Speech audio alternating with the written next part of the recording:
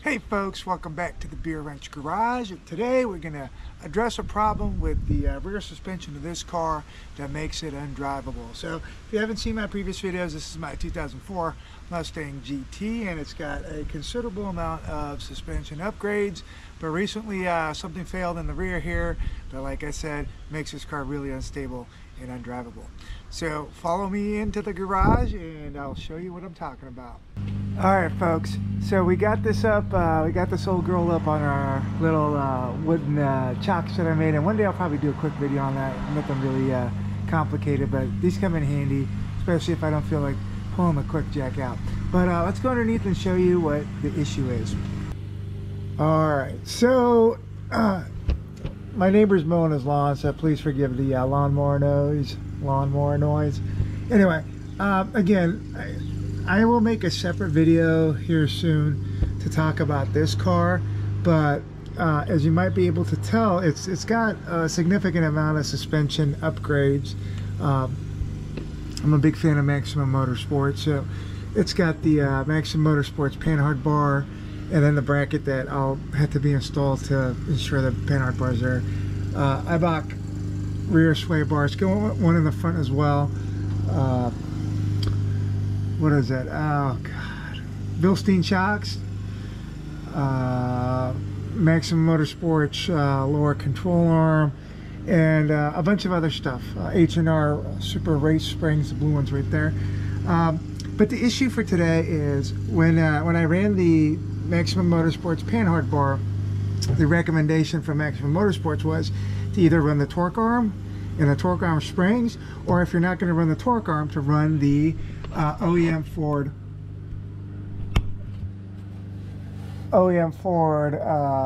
upper control arms. So that's exactly what I did. I got a pair of new upper control arms from OEM Ford, and the upper control arm bushings that go into the differential. The actual control arm comes with bushings right here on the other edge, but the differential edge, the bushings there mate to the well, not mate, but insert into the ear in the differential. So I replaced those bushings. I got new arms that came with those bushings and set them up.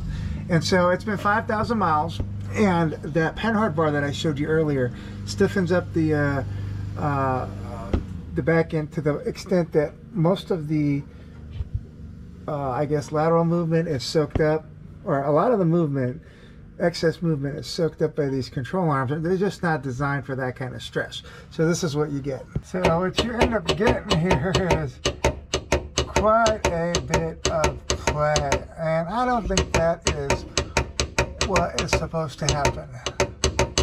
So at this point, I'm either at the juncture of either replacing these again and having this happen in a couple thousand miles, 5,000 miles maybe, or biting the bullet and going with the torque arm. So that's what I'm trying to decide at the moment, and we'll see what we're gonna do. For what it's worth, these bushings also are shot. The ones by the differential.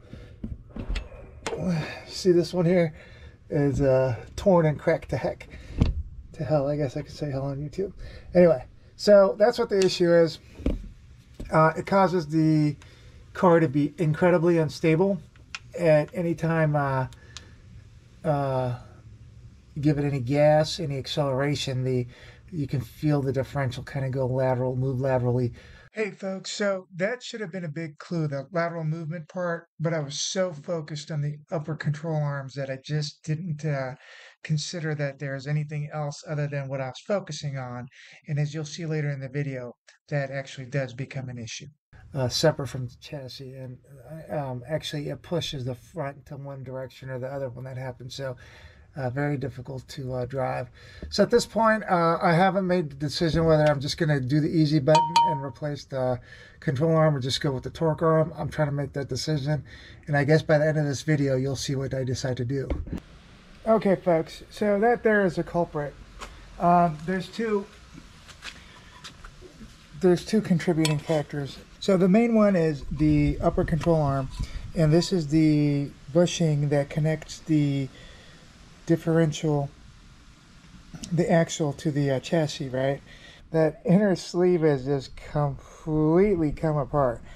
And so I think I explained earlier with the suspension components on this car, it has most of the Maximum Motorsports stuff except for the traction arm, the TA, right? And so Maximum Motorsports recommends keeping the OEM upper control arms if you're not going to go with the TA. And at the time I didn't go with the TA because I didn't want to weld, and I still don't really want to weld. I'm not that good. And so ultimately the solution here is to go with the TA. For the meantime, I'm either going to get a set of new arms or just replace these bushings. And then also the second thing I was talking about, the second part, is there's bushings on the pumpkin itself. And there's two little ears on the differential, and those bushings have to be replaced. They're similar to these, but not the same. They're slightly smaller. Anyway, those are the two things that had failed, primarily this guy right here.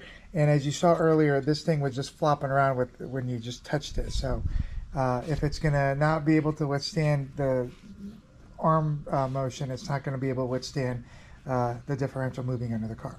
Anyway, long term, I'm going to order the traction arm. At the moment, just going to do a quick fix to get this back on so the car is at least drivable in a relatively safe way. Hey folks, so I don't want to belabor the point here, but just to go back to the bushings real quick. So these are the bushings that come off of the differential, like the little ears on the pumpkin. And then these are the ones that go in the control arm. Let's look at these ones real quick. This is a brand new one, and this is the one that came off the car. And I know you might not be able to see it, but there is a crack in the inner sleeve. And it's not supposed to have a crack. It's supposed to be a nice circular, smooth one-piece sleeve. Same thing with the ones in the arms. I showed you this earlier, but this one is absolutely, no, this one is absolutely destroyed. So this is just being on the car and being subject to the forces of the control arm, trying to manage that Maximum Motorsports paint hardboard. So the idea originally was to replace the bushing in the control arm, but it's very, very hard. I couldn't find the bushings. Just as cheap, just as easier to get a set of OEM type control arms. So I don't know why I keep going back to this. Just the bushing just looks so gnarly to me. Like I said, we're going with Moog OEM replacement control arms. This is a temporary solution. And this is what a fresh bushing looks like. Same exact bushing. This one just got pressed out of the factory control arm. But, and this is 5,000 miles, folks. So, new, 5,000 miles. Alright. Alright, so we got our differential bushings in there. And then our new control arms. It kind of disappear back here. I don't know if you're seeing it in the camera, but right up there.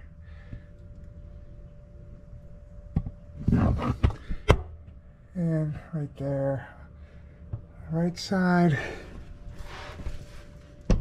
Left side. So mind you, these are again just a temporary stopgap solution, so we can drive the car for a while until we get all our parts together to finish off the Maximum Motorsports system here on the back end.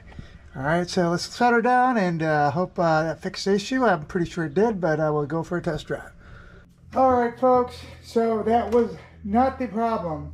The car most definitely needed upper control arms, but that was not the problem causing the unstable or the instability in the rear axle on acceleration. So up we go again, and we got to take a look at that rear end one more time.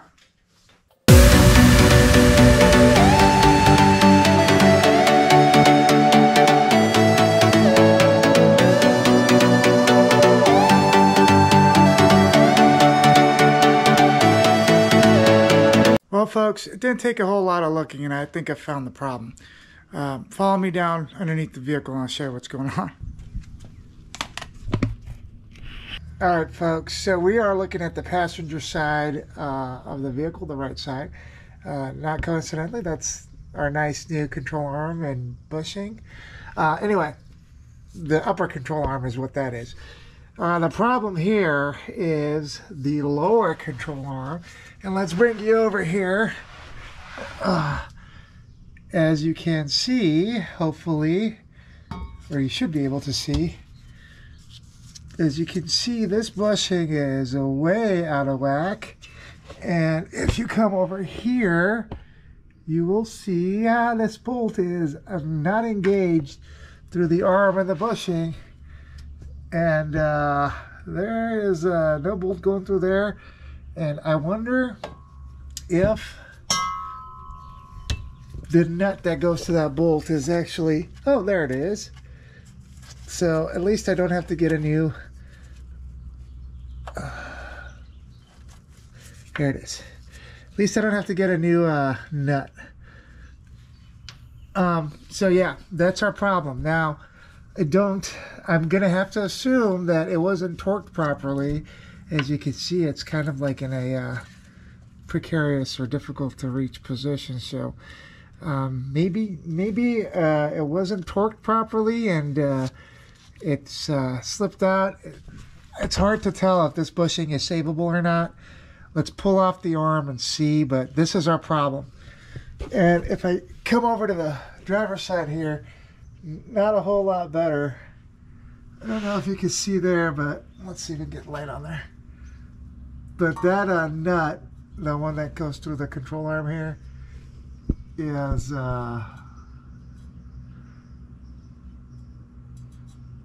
almost out. So it's working its way off too. So we might be able to get away with just tightening it down and torquing it. But yes, we have an issue here. So let's get this guy, the passenger side one, down and examine to see if that bushing has any chance of getting saved. Otherwise, we're gonna have to order bushings from Maximum Motorsports. But at least we have our problem identified, and you know, this is a solid axle suspension, so there isn't that many points where the axle connects to the car. So it's not like, you know, this isn't a great mystery, but still always good to diagnose a problem. Well, folks, so the bushing does appear to be savable. A little piece of the ear came off, but like the actual piece, like the actual internal portion of the bushing seems to be intact. So I think what I'm going to do here is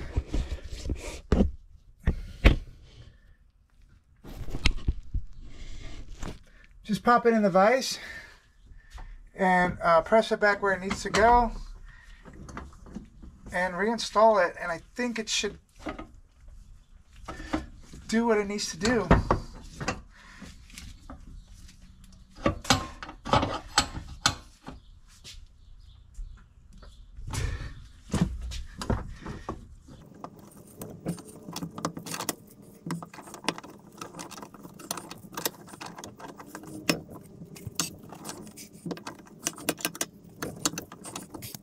So it's not the prettiest thing, but I think it's functional, and I just don't want to wait around to get have the car offline to get another week or so to get replacement bushings. I'll certainly order replacement bushings, but I think we should be able to install this back on the car and have it functional. All right, folks, so it looks like we might have in fact lucked out to a pretty decent extent. So we were able to get the bushing back in, arm and everything back in and torqued. And so that doesn't look too bad. And then the nut is on and torqued. Same thing with this side. Bushing looks good. And that nut is on and torqued. So everything is appropriately aligned and torqued, or at least tightened. Remember, we got our upper control arms replaced as well. So let's lower her down and see if this time the problem is fixed.